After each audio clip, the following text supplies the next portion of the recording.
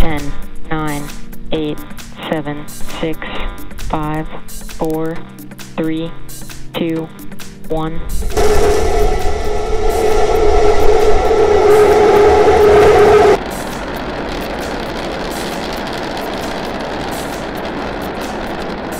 Plus 30 seconds, all three Raptor engines at power. Starship climbing to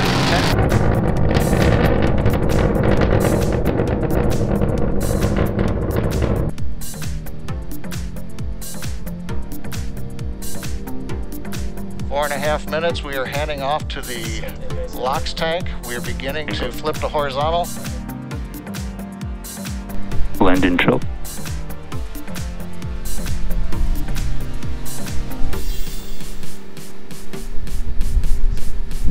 Six minutes, 10 seconds into flight. We're down beneath 1.5 kilometers. We're preparing to restart 2 engines, flip the vehicle vertical, then transition to 1 engine for the landing burn.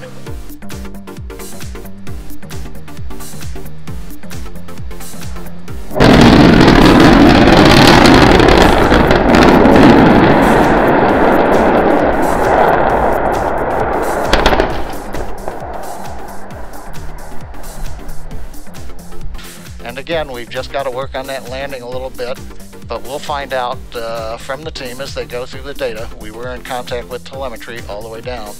So all told, another great, and a reminder, this is a test flight. Second time we've flown Starship in this configuration.